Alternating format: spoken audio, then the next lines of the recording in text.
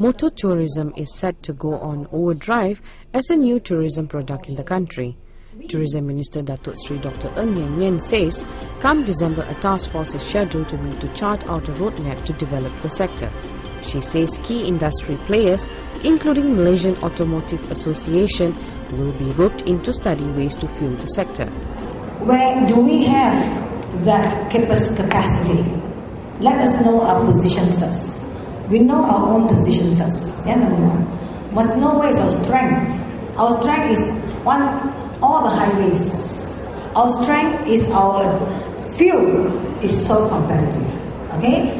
Our strength is, I don't think there's a shortage of cars. That's our strength. Our strength is by the halfway, we have all the halfway stops.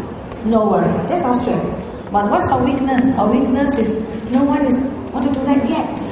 Now we cannot, the ministry cannot come and product it itself. So we need to look at the weakness. So how to help them? So how to help them means the technical part must come from MMA and then identify, and then I will take some mega firms down. We can do this. They are go on the car. What about the bike? You know, go on the bike. 5 days, 6 nights. 5 nights, 6 days in Malaysia. How much it cost you? Not much. Okay, but at the end, but for me, I must be very, very conscious of safety. She said this after launching the Kuala Lumpur International Motor Show 2010's advertising and promotion campaign in Kuala Lumpur on Thursday.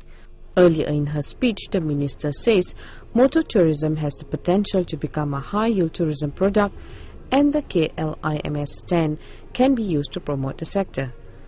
KLIMS 10 will be held from December 3rd to 12th at the Putra World Trade Center. It is expected to lure about 330,000 visitors and tourists.